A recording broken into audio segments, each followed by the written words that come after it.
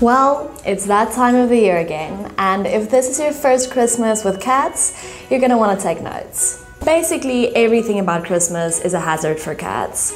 Christmas trees, decorations, food, flowers, tinsel, lights, candles, ribbon, etc. But do not fear. Cats don't need to ruin the Christmas cheer. Today I'm going to share easy tips, tricks and information that'll keep the cats at bay and the Christmas spirit in full sleigh. Along with some Christmas cat-proofing tips, I'm going to go over some Christmas dangers for cats that you need to keep in mind when preparing for the festivities. Before we get into the good stuff, if you're a curious cat owner and you want to learn more about cats and their needs, please hit that subscribe button and join our cat community to learn more about cats and how you can be the best cat owner you can be.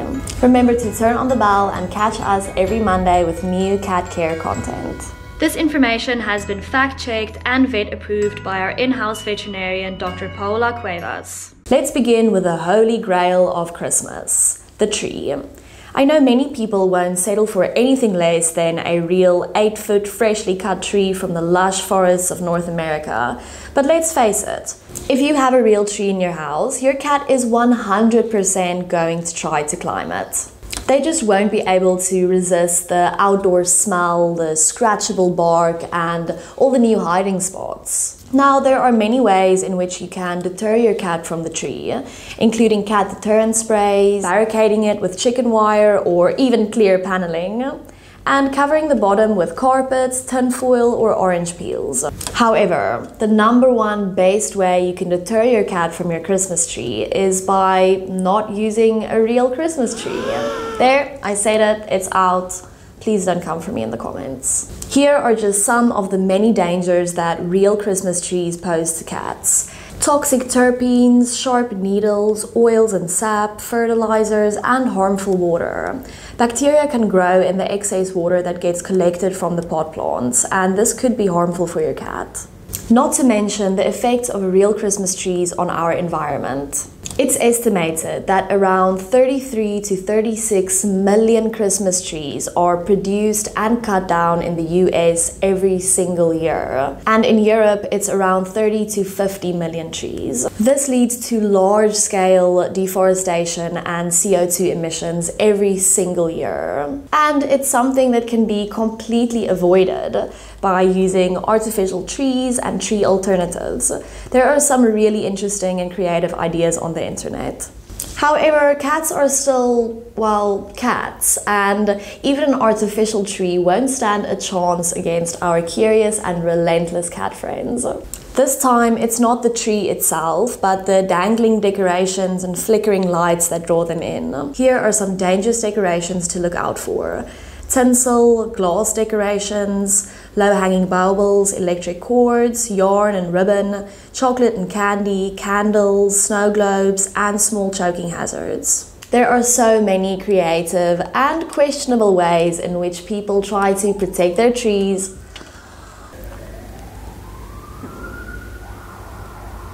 While I wait for the ambulance to pass, let me take this time to ask you guys to please subscribe if you enjoy our content, like cats, and want to learn more about them. As you probably already know, it really helps our content grow and reach the right people so we can help more cats and cat owners around the world.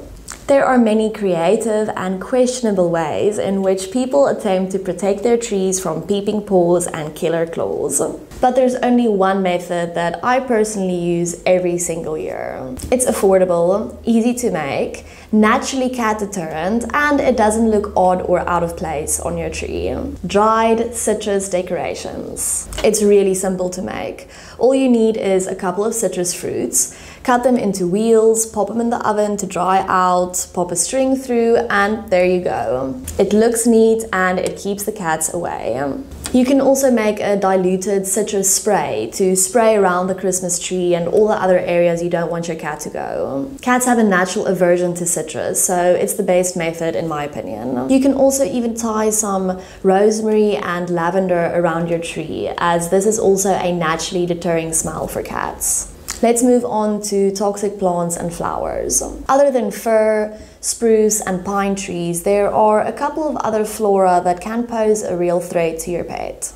Feel free to pause and screenshot these images to keep them handy in the holiday season. Toxic flowers and plants include poinsettias, which are only mildly toxic, amarellas, holly and mistletoe, lilies, daffodils, azaleas, ivy, Christmas cactus, and Christmas roses. Generally, cats shouldn't ingest any sort of human foods. There are some foods that can be okay in moderation, but there are some foods that is a total no for your cat, and it can cause serious harm or even fatalities.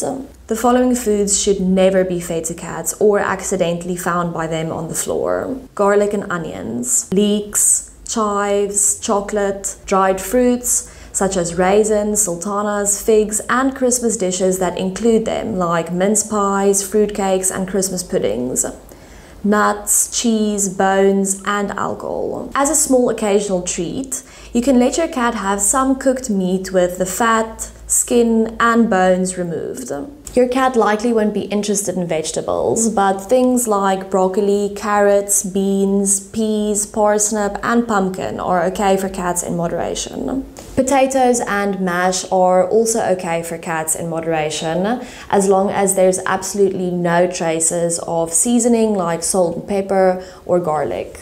It's best for cats to stick to formulated cat treats and pet food. Here are some other important things to take note of. Fireplaces and open candles are a risk with cats, and especially kittens around. Make sure all candles are out of reach and blown out when not in use. Fireplaces need to be covered properly and put out after use. Make sure your Christmas tree is secured tightly to the neighboring walls and to the base of the tree. If your cat rebels through all the deterrents and catapults its way into your tree, you wouldn't want it to fall over and hurt your cat, your child, your grandpa, or anything below it for that matter. Also, remove any and all cat trees and potential launching pads that are in too close proximity to the tree. Make sure electric cords, lights, dangling decorations, and any other kitty cat hazard is either enclosed or completely out of reach. Remember to dispose of any pieces of wrapping paper or ribbons or other small decorative items, as this can be ingested by your cat.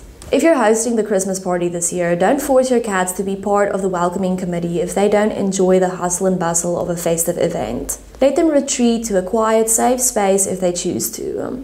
Feel free to remind your guests that they don't need to pick up the cat when the cat doesn't want to be picked up and didn't come asking for attention. Just tell them to let them be, and if they come to you, then you can interact. Here's a quick note from our vet, Dr. Paula Cuevas. Remind your guests that feeding the cat is not allowed.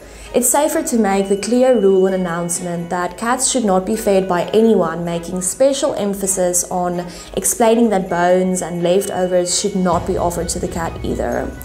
Provide a designated container for that purpose and make sure it has a lid. You can also tell your guests that if anyone has a special interest in feeding the cats, then they can let you know.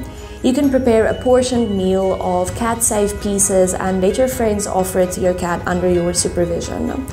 In this way, you ensure that your cat does not get fed anything dangerous and does not get overfed. Plus, it provides some social enrichment to your cat and entertaining moments for your guests on a special night. If you enjoyed this video, please like and subscribe. Turn on the bell to catch us next Monday with some info about what to do with your cat when you go on vacation. And most importantly, may you and your loved ones, furry or otherwise, have a very merry festive period. From all of us here at Excited Cats, thank you for watching and see you next time.